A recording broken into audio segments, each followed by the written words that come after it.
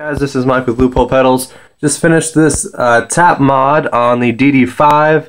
I've done these mods on the DD7 in the past, but this one is for a Boss DD5. So, just to kind of show you what it does, the function of it is it adds a switch right here so that you can tap in your repeats manually without having to mess with the delay time knob. So, I already have it tapped in to kind of a little bit of a long repeat. So just so you can hear it.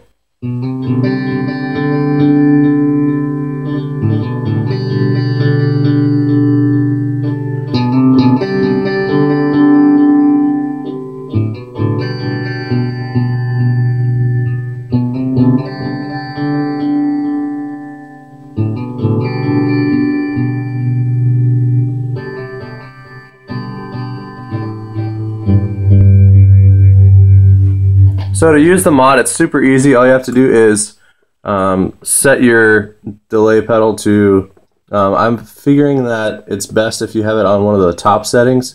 I'm not super familiar with the DD5.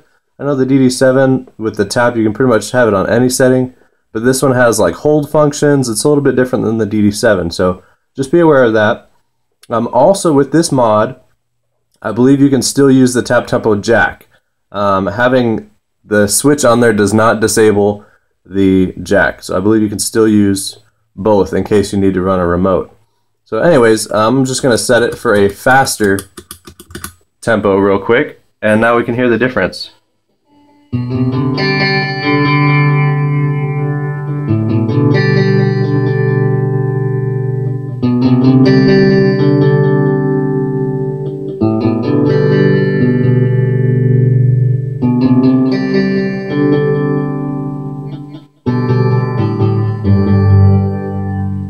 So just with one little switch, it's really easy to change it from a slow, long delay to a bit of a faster delay. So if you guys have any questions, comments, feel free to message me on Facebook. I'm on Instagram, YouTube.